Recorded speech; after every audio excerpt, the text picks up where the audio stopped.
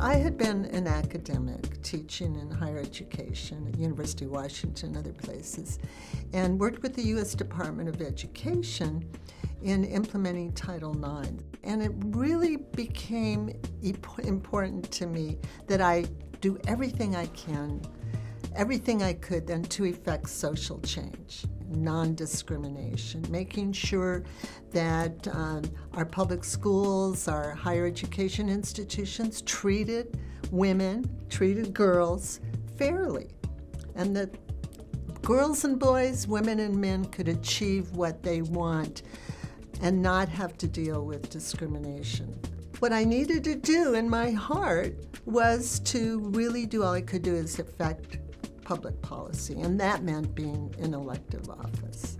I think it absolutely is critical to have women in public office, just as I think it is critical to have people of color in public office and people who have been low income, so that the legislature or a King County Council or a city council or whatever is able to be more representative of the public.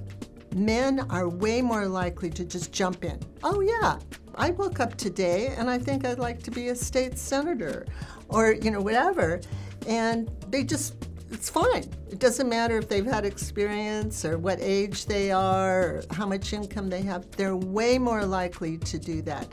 Where women are more likely to think, oh my God, I've got to be prepared. I've got to learn all this. And women are more likely to make that plunge when they have support.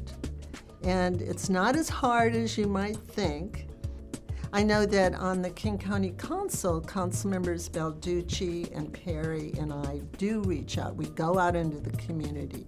We make sure that we are seen and that we are hardworking and we are effective as women, and other women can do that too.